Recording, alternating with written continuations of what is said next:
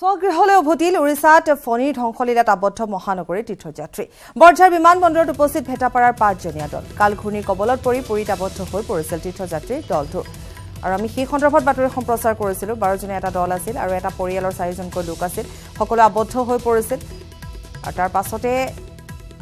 এই মুহূৰ্তত আমি যে দৃশ্য দেখাইছো বিমান যোগে আহি উপস্থিত হয় 5জনীয়া এই দলটো উৰিষ্যাৰ ফণীৰ ধ্বংসলীলাত আবদ্ধ হৈ পৰা এই দলটো পৰিয়ালৰ যথেষ্ট চিন্তিত হৈ পৰিছিল কিন্তু সুকলমে আহি ঘৰত উপস্থিত হৈছে হি তীৰ্থযাত্ৰীৰ দলটো নেক্সট ডে আমি গম পাইছো তাৰে ওচৰৰ মানুহৰ পৰা উৰিয়া মানুহৰ পৰা বোলে ইয়াত হেৰি হ'ব সাইক্লোন হ'ব কৈ আছে এই ধুমুহা বৰষুণ আমাৰ ইয়াত অসমত যেই হয় আমি ভাবিছোঁ তেনেকুৱা হ'ব হয়তো সাগৰ আছে কাৰণে অলপ বেছি হ'ব কিবা হেল্পলাইনক ফোন কৰিছে ইয়াত তাত আমি পোৱা নাই ইমান ডাঙৰ মৃত্যুৰ মুখৰ পৰা আহিছোঁ আজি যি জীৱনত দেখা নাছিলোঁ 99ত বোলে তাত হৈছিল এবাৰ আৰু এইবাৰ হৈছে মানে কাণৰ পৰ্দা মোৰ এইটো এতিয়াও সোপা মাৰি ধৰিছে মোৰ কাণ হৌৱনি শব্দত 20 কিলোমিটাৰ খোজকাঢ়ি আহিছে পানী বিচাৰি এটা 10 টকাৰ বটলত 100 টকাত কিনিছে এই সপ্তাহটো আমি নামঘৰতে আছোঁ আৰু নামঘৰৰ আমাৰ 12জনীয়া যিটো আৰু আছে 7জন বুঢ়ী মানুহ সিহঁত সেইখিনি নলবাৰী বৰমাৰ তেওঁলোক অহা নাই তেওঁলোকক মাত্ৰ আমি চাউল তল কিবা কিবি কিনি তেওঁলোকক দি থৈ মাত্ৰ এটাই কৈছোঁ যে আপোনালোকে কাৰো কথা নুশুনিব সাগৰৰ পাৰততো আপোনাৰ চাবৰ উপায় নাই যিবিলাক সৰু ঘৰ বালি দি পুত গৈছে যিবিলাক ইমান ডাঙৰ হোটেল আছিল যে হোটেলবিলাকৰ কালাৰ নাই সেইবিলাক কি হৈ গৈছে তাৰ দোকান মাছমৰি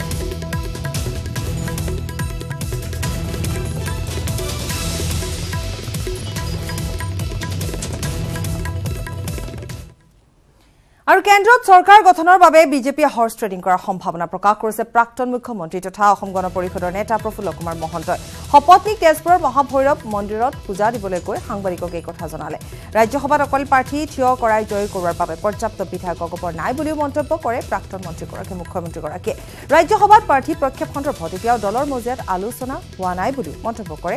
আৰু বিজেপিয়ে অগপক আসন এৰাৰ সন্দৰ্ভতো অজ্ঞতা প্ৰকাশ কৰে মন্ত্ৰীগৰাকীয়ে প্ৰসংগক্ৰমে তেওঁ উল্লেখ কৰে যে এসময়ত অগপৰ বিজেপিক আসন এৰি দিছিল সেই বিজেপি আসন এৰাৰ প্ৰসংগ অলপ ভাবা উচিত বুলি মন্তব্য প্ৰকাশ কৰিছে প্ৰাক্তন মুখ্যমন্ত্ৰীগৰাকীয়ে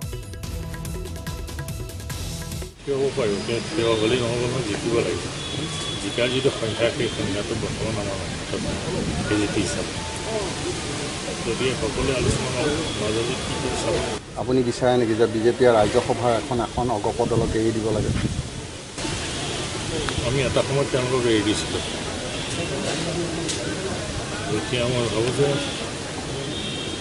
যিসকলে মিত্ৰতাৰ ক্ষেত্ৰত বুজাবুজি কৰিছে তেওঁলোকে এই প্ৰশ্নটো উত্তৰ দিব পাৰিব আঞ্চলিকতাবাদত বিশ্বাসী ৰাইজে অগপতক শক্তিশালী কৰিছে আৰু এতিয়া শক্তিশালী কৰি তুলিবৰ কাৰণে ৰাইজক সুবিধা দিব লাগিব আৰু 1 মেৰ পৰা সন্ধানহীন হৈ আছে বুকাজানৰ আইজাক নিউটন হাইস্কুলৰ 10ম শ্ৰেণীৰ ছাত্ৰ এনিকেট মাহাতো 1 মেত বিয়লি ঘৰৰ পৰা শুকান জানলৈ বুলি ওলাই গৈছিল বুকাজানৰ 2 মাইল গাঁৱৰ নিবাসী নৰেশ মাহাতোৰ পুত্ৰ এনিকেট পিতৃ মাতৃৰ সম্পৰ্কীয় লোকৰ ঘৰলৈ ফুৰিবলৈ বুলি যাওঁতে লগতে নিজৰ বায়েকো আছিল কিন্তু উক্ত দিনা বায়েকৰ লগত কিছু ঘৰুৱা কথাত এনিকেটৰ মতভেদ হৈছিল তাৰ পিছৰ পৰা 2 মাইলৰ নিজ ঘৰলৈ উভতি যোৱা নাই এনিকেট 24 ঘণ্টা অপেক্ষা কৰাৰ অন্তত এনিকেট ঘৰলৈ উভতি নোযোৱাত 2 মেত বুকাজান থানাত এজাহাৰ দাখিল কৰিছে পৰিয়ালে কিন্তু 7 দিন উকলি গ'ল আজি সুংসূত্ৰ উলিয়াবলৈ সক্ষম নহল ছাত্ৰগৰাকী पे 2-3 बजे तक घर पे था और दीदी भी सोचा जो अभी तक वो ठीक ठाक है कुछ मतभेद होने के बाद कुछ ऐसा महसूस नहीं हुआ जो वो पूरा गुस्सा में है उसके बाद दीदी अपना काम में बिजी हो गया बाद में वो 3 बजे टाइम में अचानक से घर से निकल गया बिना दीदी को किसी को गांव में किसी को बिना इन्फॉर्म किए और शाम तक उसका दीदी उसका वेट कर रही है जे घर पे आएगा करीबन 9 बजे तक वेट किया किंतु उस टाइम तक भी घर पे कोई उसका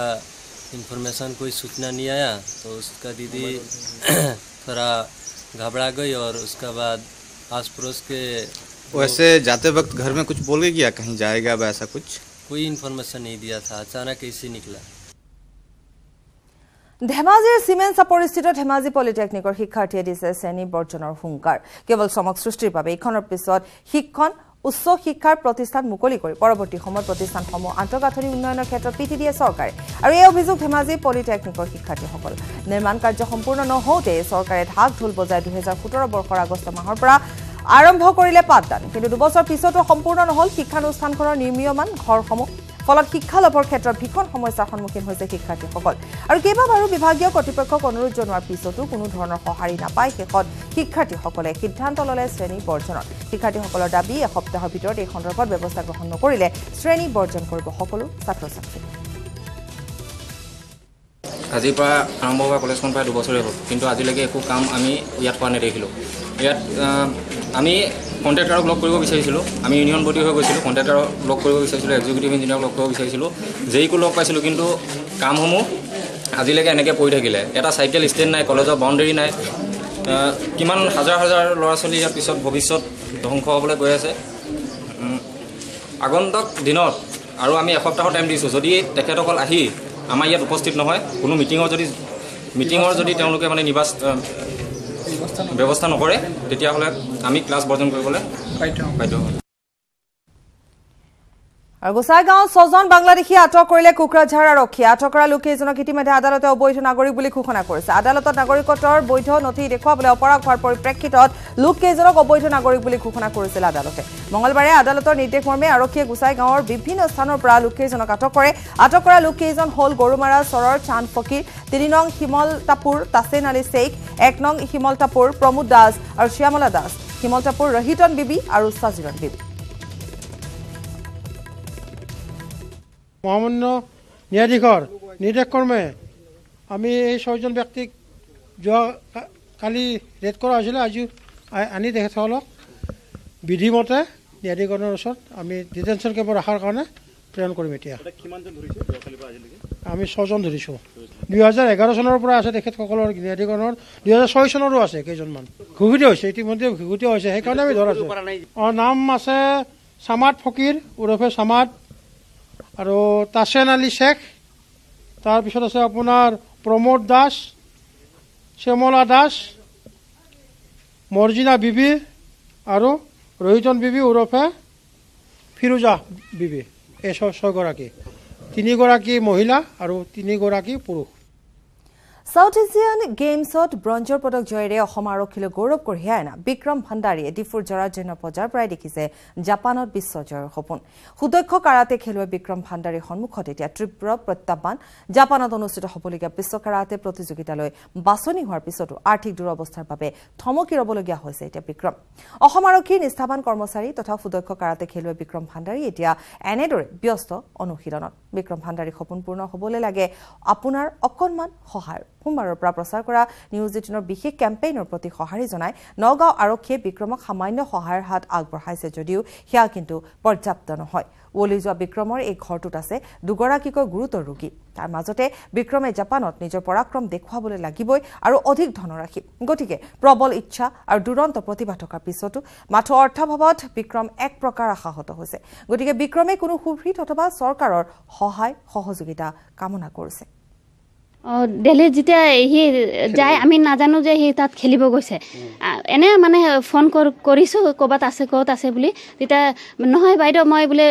ট্ৰেইনত মই ক'ত ট্ৰেইনত কিয় ট্ৰেইনত ক'ত যাওঁ এনেকৈ বুলি কৈছোঁ তাৰপিছত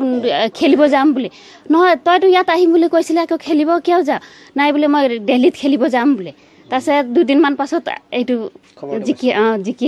জিকিলোঁ বাইদেউ মই ৰাতি 1টা বজাত কৈছে মাৰ্চিয়েল আৰ্টছ বুলি ক'লে সপোনতো সি খেলে আমি বাহিৰলৈ তাক লৈ যাওঁ লৈ গ'লে দেখা পাওঁ সি ট্ৰেইনত মানে শুই গৈ থাকোঁতেও খেলি গৈ থাকে টোপনিত খেলে শাৰীৰিকভাৱে সক্ষম কিন্তু আৰ্থিকভাৱে দুৰ্বলতা আছে সেইবাবে আমি চৰকাৰক আহ্বান জনাইছোঁ যাতে চৰকাৰে যাতে তাক অলপ সুবিধা দিয়ে